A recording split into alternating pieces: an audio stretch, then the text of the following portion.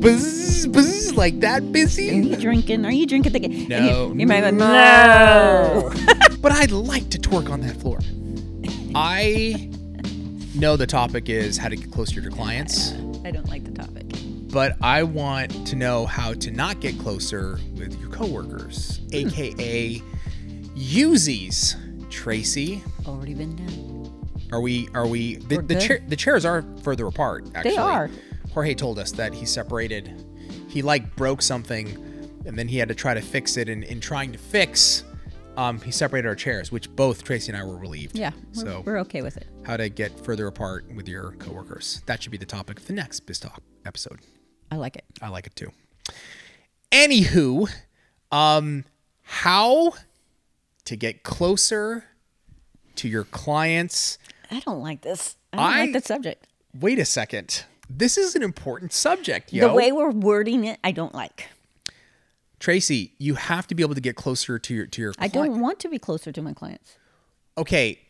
How about this? I'm not saying that meanly, but I have to explain. Okay, I know what you mean. Is that word meanly? First of all, is meanly a word? Whatever, it's a word now. We don't care. It's a word now. Meanly.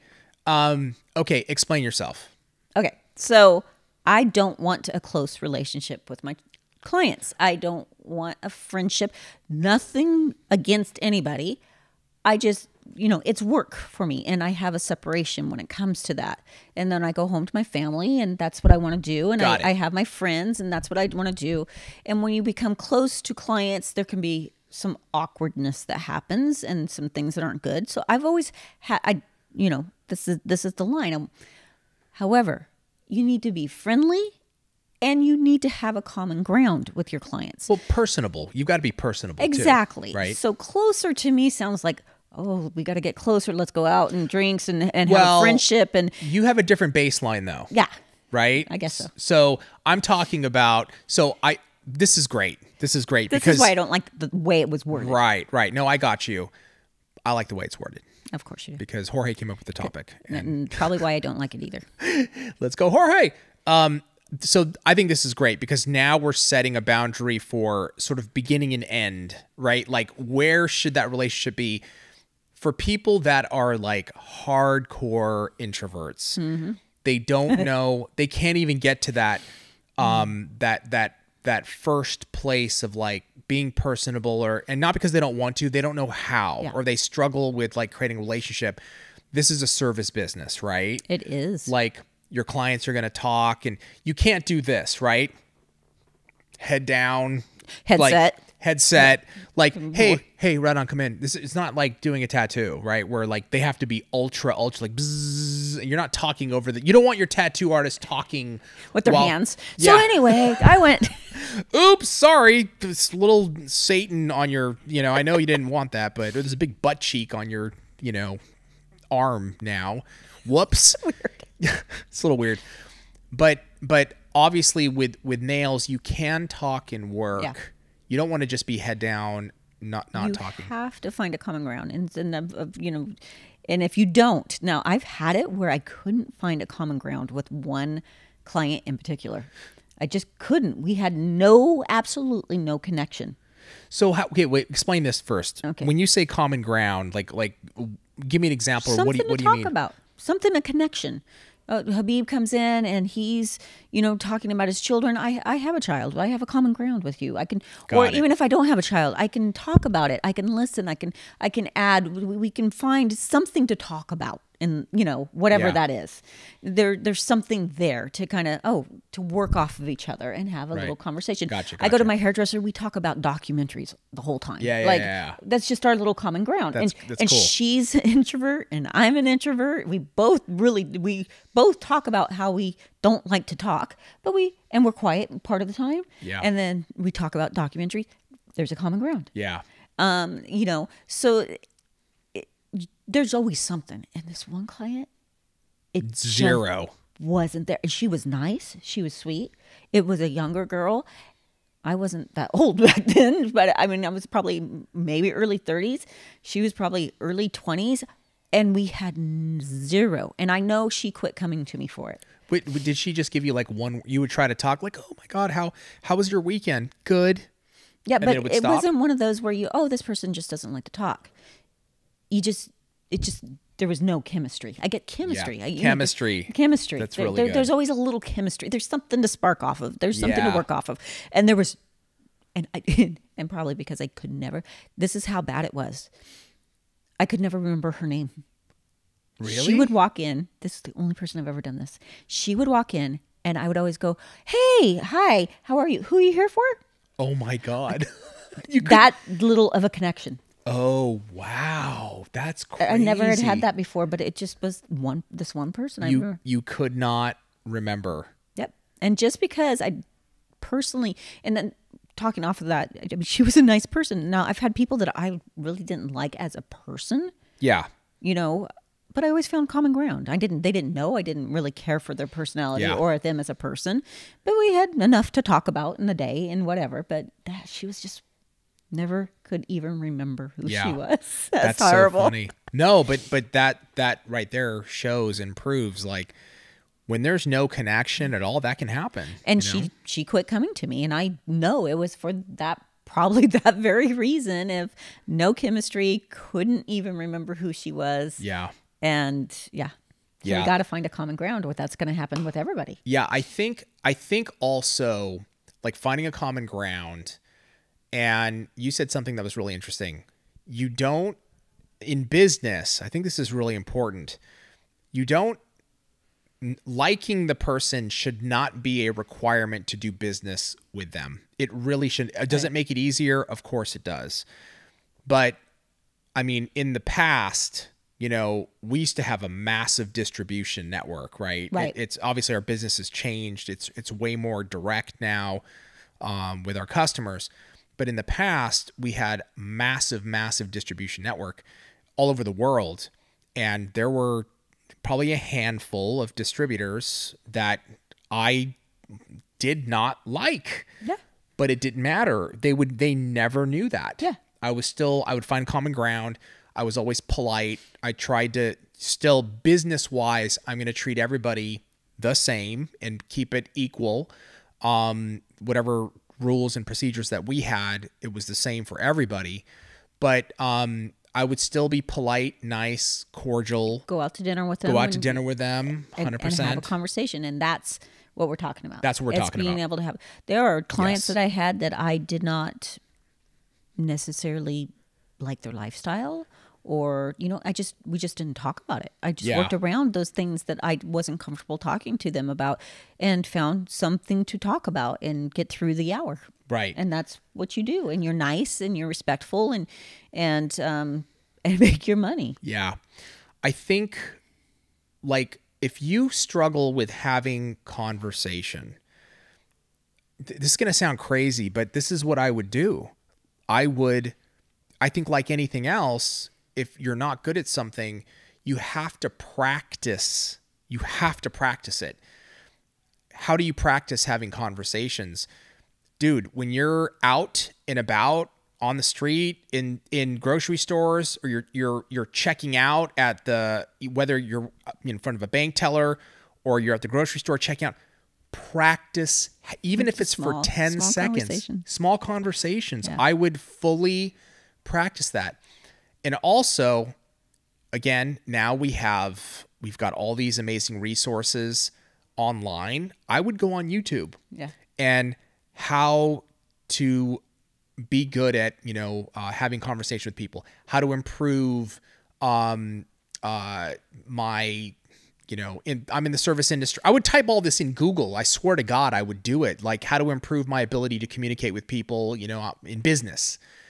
Dude, and so much. I think because I wasn't a huge talker personally. The girls in the salon were just more than entertaining. So half of the time my client was watching them. But you don't have to have an intense conversation. Correct. This doesn't need to, you can also work on, this is what I did. Habib comes in. I know Habib's kids are in sports. Hey, Habib, how has your week been? How's been work? Good. Hey, what's going on with the sports? What did the kids do this week? And Habib is going to ramble for the next, I would love that, 30 minutes. Yes. And I'm going to be like, that's great. Let's say I don't have children. I don't like children. I don't like sports. Right. It could be any of these things. I don't like Habib. Whatever it is. But you've shown interest in their life and given them a topic of conversation that keeps you working and going, wow. That's so good, Oh, Trace. wow. That's busy. And you just keep feeding a little bit off of, he'll say something like, yeah, and then I had to go to work. Well, how's work been? Has it been a crazy week? Off to the rest as he is. So good. I think that is the strategy that you need to, you ask them about them. Ask them about them and get into specifics. You know, I mean, not obviously you don't want to go down the road of like crazy, but So what's politics looking like? what religion are you? I don't like that religion. I don't. You're a Republican? I'm a Democrat. I'm against only your religion. I don't like that religion. Get out of my... Obviously, you don't want to go down that road, but asking somebody about themselves, superficial. very surface. I don't want to mean superficial in a positive way. It's keeping the conversation light, but still like friendly. You're asking them about, like, if you asked me, right? Like, actually, let's do a little scenario, Tracy. Yeah. I love this. Okay, but I'm going to be the nail tech. Oh, wow. Okay, I'm the nail tech, and this time you're on the other side of it, right? Sit down. How was your weekend, Trace? It was great. It was busy. Busy. Busy. We're a little busy, little bee, buzz. I wouldn't do that. I'm done. I wouldn't do that. Here's your $1 tip. I'm out. Buzz, like that. Busy. He just starts floating around the room. Like, what? I'm going in circles. What's going on? What is he on? That'll be $160. Honestly, I'd be like, amazing. Why was it busy? Why was it busy? What did you do? Well, I had, we have kids. So there was a baseball game. We had soccer practice. We had this. Oh my gosh. And who plays soccer? Who plays baseball? Yeah. Like which one of the kids? Who does what? Exactly. Like, are you helping coaching? You're like, yes. do you drink at the game? Yeah, I mean, little things like that. Are you drinking? Are you drinking at the game? And they just tell me the truth. Yeah. Do you really like going to baseball games, or you can be honest with me? Things like that. Yes. But what's great about these questions is you can work and think of those questions very quickly. Yes. And be a little in your own little world at the same time. It's like you start. When you ask somebody about themselves, about their weekend or whatever, they start going, and then you start pulling on different threads, right? You're listening for keywords. You're little listening for mental keywords notes of what to ask next. Yeah, and then you just ask a little more detail on that topic. It's like you just keep going down, this little rabbit hole, and then when they're done telling that story, what do you have planned for this week? Yeah, literally start with how was your week or how was your weekend?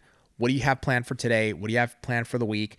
Right now, how's work? How's work? Do you guys celebrate Easter? Did you do Easter? If the kids grab eggs, what do they get? Were they excited? All these, like the ages of their kids, little key moments, so-and-so's birthday or not. There's so many things that you can dig into to get the conversation started. Yep. And you can always make little notes. Habib has 2 children, names are da-da-da. And da-da-da. Da-da-da. And I don't know why he named them the same name. Da-da-da. But you can make little notes. If you have a hard time remembering and you want to be able to have that conversation, Habib sits down and I go, hey, Habib, how's da-da-da's? Exactly. Da-da-da's good and da-da-da's even better. And then off we go. And there's nothing like when somebody, I mean, if we sit down and you're like, people love to talk about themselves and they want to tell you about it. And even it helps them, even if they had kind of a challenging week, then they really want to talk about it. It helps them. It's like we always say this, like a little mini therapy session, right? They just talk and talk and talk. Yep. You just got to feed it a little. You got to feed it a little.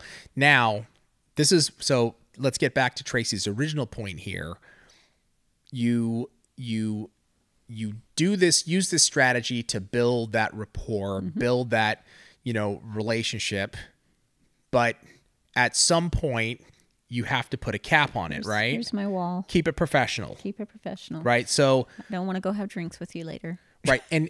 But we've heard we've heard horror stories of like techs grabbing drinks with their clients, and then you say something wrong, they hold it against you. Yes. You know, it's just, yeah, I've seen people lose clients because of it. Yeah, it becomes very murky. Yeah.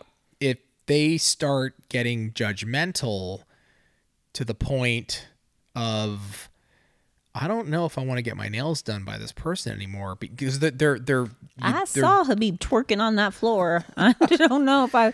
But I'd like to twerk on that floor. Or the true you starts to come out, right? Especially if you're having alcohol involved. A few drinks, for sure. The true you, and they don't know the true you, right? So now you've said something about your personal opinion about something, and now you guys disagree, and now this is awkward. Yeah. This is very awkward. Or we start, well, I've went out to drinks with you, we had lunch, we did this. Do I get a discount? Do I get a discount? Right. Where's that friend discount? Right, exactly. Friend discounts in the toilet. I think, you know, if I think back to like a lot of our relationships with distributors, we got close with a lot of our distributors, but everybody, it was so clear. Was it not, Tracy? It was very clear Business Habib. Business Habib. That was like literally what they would call me, because, you know, can I pay my bill a little bit later? No. You're like, here, let me get you another drink, Habib. Now can I pay it later? And yes, he's all, no. You might be like, no. No, you can't. Stop it. It was always no, though. He could remember that. Stop it. I would always say no. But they knew that I would always keep the business part. Like, we can laugh, we can joke, we can have drinks, we can have a great time. You know, I've even spent with some distributors in Europe. I mean, I spent an insane amount of time with them and their families, and I would hang with them. But just so we're clear, that was part of part of this business. Yeah, not part of being an nail tech. Absolutely, big difference. Big difference. The only thing I'm stressing is, even though it was part of our business, that the whole, you know, take them out and hang with, like, you know, doing that was part of the business. And even though I got close to a lot of these distributors, I always had that line that you were talking about, Tracy, of this is business, and we will keep it business. If you owe us money, you owe us money. Here are the prices. This is what you're getting charged. No, you cannot have the additional discounts. And they would ask me, and my answer to them was always the same. I would say, here's the thing. I can't give you that discount, but let me explain to you why. Okay, so it's not just like no, I'm not giving it to you. I have to keep Young Nails healthy and strong for you and for everybody else involved in the company. If I start giving you a discount and them a discount, everybody a discount, now our margins shrink, and now the business starts to struggle at some point. It's a slippery slope. And seriously, is that what you want? And always they'd be like, all good. Don't worry about it. Let's keep the business strong. Never hurts to ask. Yeah, of course. Never hurts to ask. But I was very, very clear, and it was the truth. And it should be the truth. You know, if you build that rapport with your client, they're like, can you give me a little discount this time? You could be like, you know, I understand you're asking, but here's the deal. Like, I keep it the same for everybody. It's got to be fair. You know, I am running a business, and I always want to make sure that I stay in business so that I can always take care of your nails. I won't be doing your nails if I'm not in business. I won't be doing nails, exactly. Yeah. So let's keep it there. I love it. Great point. Let us know in the comments below if you have any other thoughts on this topic. We would love to hear about it. Tracy, thank you so much. Thank you. Thank you guys for joining, and we will see you next time on the Biz Talk. Subscribe to the channel now.